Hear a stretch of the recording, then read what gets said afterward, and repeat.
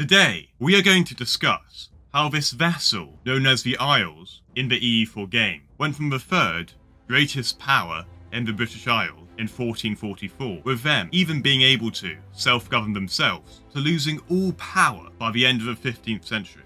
So how did the Isles destroy themselves so quickly? But wait, before we begin, in my last history video, 75% of you who watched it aren't subscribed. So if you love history content, why not consider subscribing, like these lot? The story of the Isles begins in 1158, when a great Gaelic warrior, known as Somerled, was in charge of a Gaelic kingdom in the west of Scotland.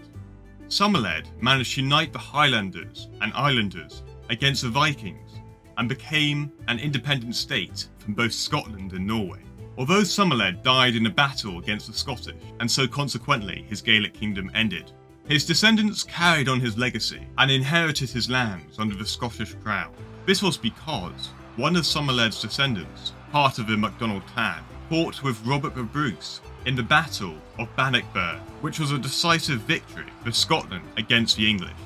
After the battle, Robert the Bruce gifted Somerled's descendants greatly with lands in the west of Scotland. Eventually, a descendant of Somerled's then became the first Lord of the Isles, who was known as John MacDonald. In 1329, Robert the Bruce suddenly died, bringing conflict to the Scottish kingdom. A claimant offered John, Lord of the Isles, lands in return for support. John accepted these terms, but later on, Robert the Bruce's son David returned to Scotland and claimed the throne for himself. John was initially seen as a traitor, but was strangely easily forgiven by the incompetent King David, despite their support for his rival, and John was able to keep his lands in the west of Scotland. 17 years later, with the defeat of the Scottish in 1346 at the Battle of Neville Cross, the Scottish King David was imprisoned by the English. The politically astute Lord John then, unsurprisingly, swapped his allegiances and supported Robert Stewart, a claimant to the Scottish throne, by marrying his daughter in 1350. With the death of King David in 1371, Robert Stewart became king, and therefore John's father-in-law was the King of Scotland. It was clear, therefore, that John had a talent for backing the right people at the right time, which allowed him to recreate most of his ancestors' old kingdom under the Kingdom of Scotland. John made sure, however, he never gave the impression he was laying claim to be a king. He was all too aware of the danger that may pose to a Scottish king, should the Lord of the Isles ever be perceived as a threat to Scotland. This was sadly a lesson his successors failed to learn. John then died in 1386, and his son Donald then took the lordship, becoming the second Lord of the Isles. Donald, at the beginning of his reign, spent time dealing with his younger brother, who wanted the lordship for himself. But by 1395, Donald had driven out his younger brother, John Moore, into exile. Donald was then able to turn his attention to the more serious problem facing him. In 1390, his cousin, Robert III, was the new king. However, he was a deeply ineffective king, and the real power lay in the hands of his ruthless and more ambitious younger brother, Robert, Duke of Albany. Eventually, the bitter rivalry between Lord Donald and Duke Robert led to the Battle of Harlaw in 1411, over the land in Ross. Donald brought 10,000 men, and his objective was to defeat the Earl of Mar in order to make his way to Aberdeen. As the battle commenced, both sides had heavy casualties, and under the cover of darkness, the Lord of the Isles withdrew and gave up his claim to the land in Ross. Although Donald withdrew, in reality, it had been a bloody and costly engagement for both sides. Therefore, the winner was not clear. Eventually, Donald died in 1423, and therefore his son, Alexander, took the lordship, becoming the third Lord of the Isles, and is the starting ruler in EU4. At the beginning of his reign, the Scottish King James held Lord Alexander in high regard. However, this changed when in 1426, Alexander had occupied much of Ross and was using the title Ealdom of Ross, despite the fact that the title was now a royal possession.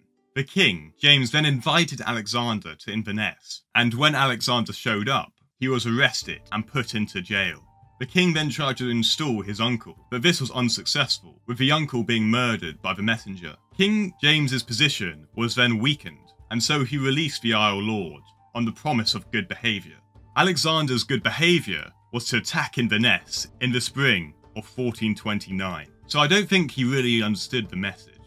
The Isle Rebellion, however, didn't last long, and Alexander was captured by the king a few months later. James then tried to install someone else to control the Isle lands, but this seemed impossible, and so James released Alexander again on the promise of good behaviour, although this time James made sure that his good behaviour wouldn't waver by keeping his mother in captivity. Alexander would no longer go against the king, and instead built up his power base within the country.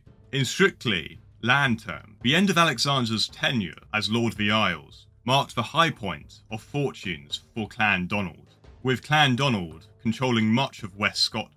Alexander controlled a considerably larger area than Somerled had done at the height of his powers, though he did so with the permission from the Scottish crown.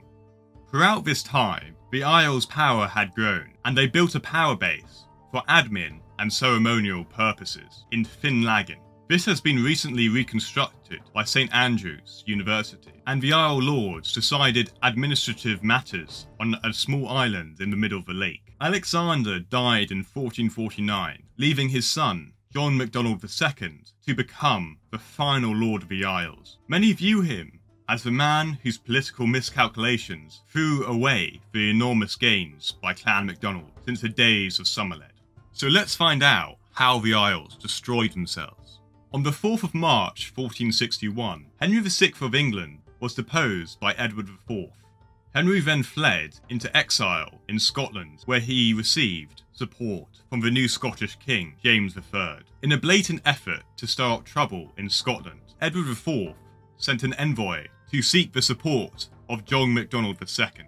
The outcome, in February 1462, was the Treaty of Westminster Ardtornish, under which John would pay homage to Edward in return for English help. James III responded by dropping his support for Henry VI, preventing a war with England. In the mid-1470s, the English revealed the full terms of the treaty to James III. John MacDonald II was then stripped of large parts of his lands and titles. Though he retained the title Lord of the Isles, it was no longer to be inherited.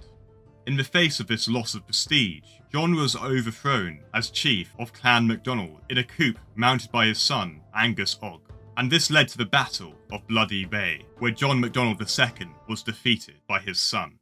This battle, although had a victor, many clansmen died, and nearly half the clan's fleet had been sunk, which greatly diminished the Isles' power.